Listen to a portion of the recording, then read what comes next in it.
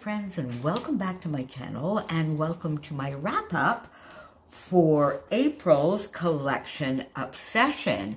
And thanks to all of your lovely voting, of course, we went with Photoplay's Wild Honey, and I really enjoyed working with this. I'll show you what I have left. I have quite a bit left, actually.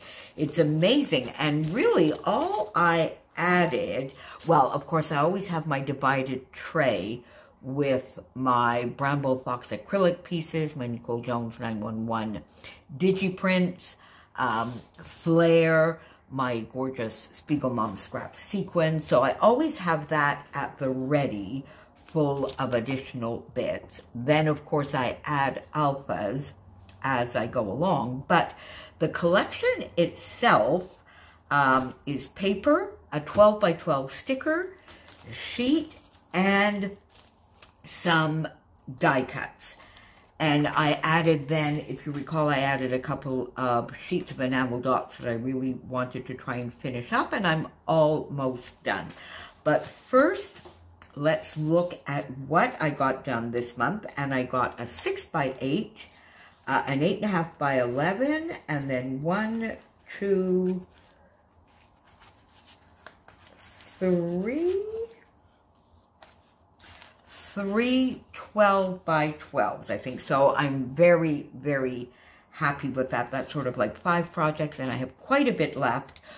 Now, that brings me to thinking I might want to continue the fun leftovers to layout series that my lovely friend Kristen from Scrapping on the Fly here on YouTube started. I must send her a message and see. I might want to just continue that as, you know, a rule and do 2 or 3 layouts throughout the month with some leftovers, because I have some lovely leftovers from my Build-A-Page layouts as well. And I have not done the wrap-up for that yet either, my friends, have I? So let's get to these. So a fun 6 by 8 page that I did for the Christmas in April hop that will go into my December documented album. I still have to do a little bit of journaling on that one, which I hope to get to this afternoon. Then this 8.5 by 11 mixed media heavy layout that I did. This was for Stretch the Sketch. And ooh, I need to get a little bit more glue under there, my friend. So I might just pop in a little bit of liquid glue on there.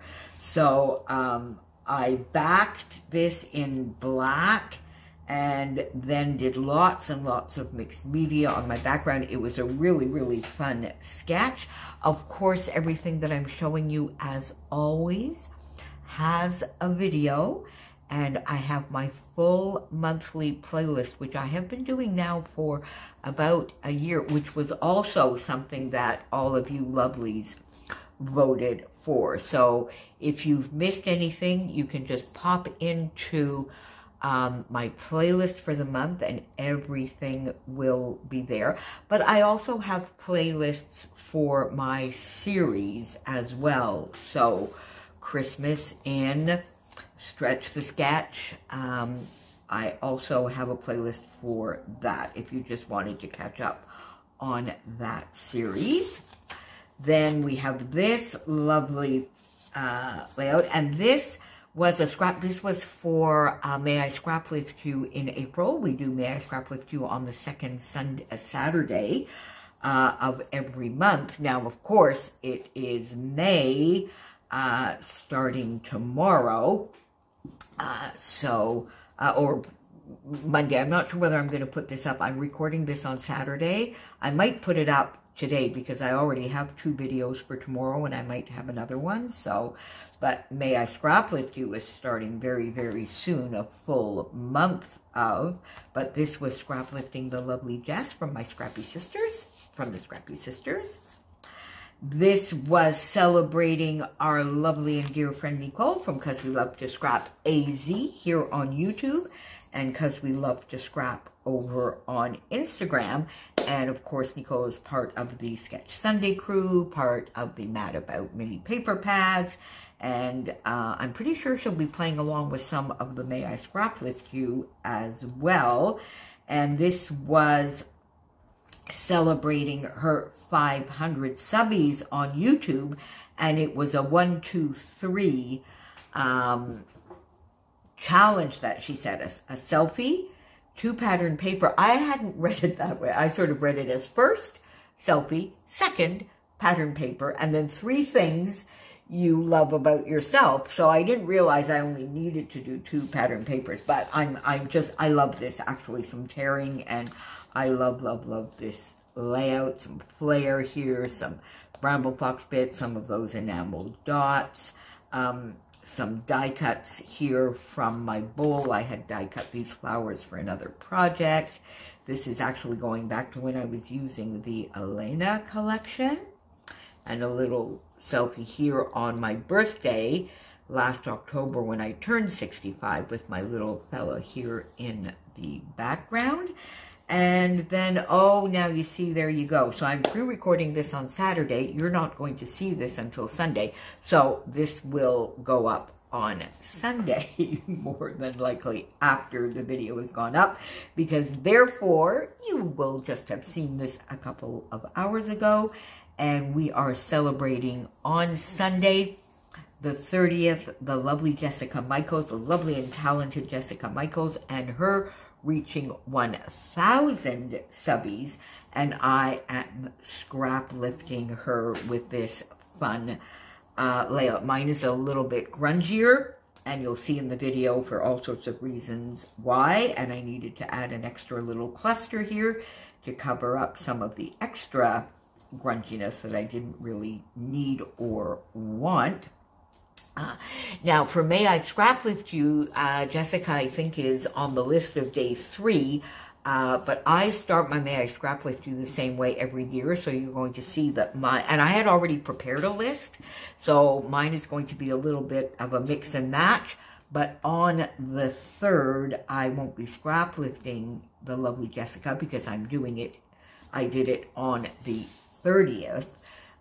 So I'll be mixing and matching the May I Scrap Lift You list a little bit, but doing everybody, if not within the month, I will keep them in a file for the second Saturdays of every month. So there you go, my friends, my collection obsession for this month. I got 5 projects done. That makes me very happy.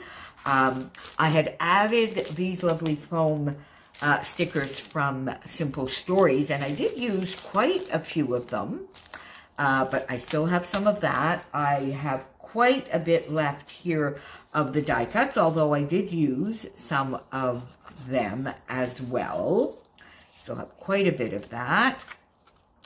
I have a few little enamel dots here that I had added. The sticker sheet I didn't use an awful lot of, did I? I used a little sticky here, this lovely big butterfly. So I need to do a little bit of a better job there. This fun balloon I could have used, and this gorgeous floral.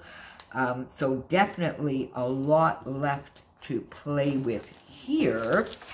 And in terms of paper, I have quite a bit left there as well. So I have some lovely scraps. This 6x8 paper is not part of the collection. I think it was just hanging around somewhere, and I just popped it in there. I'm not sure whether I'll use it with that or not. These are 2 little bits that I added in. I had taken out this lovely big doily, and I didn't use it.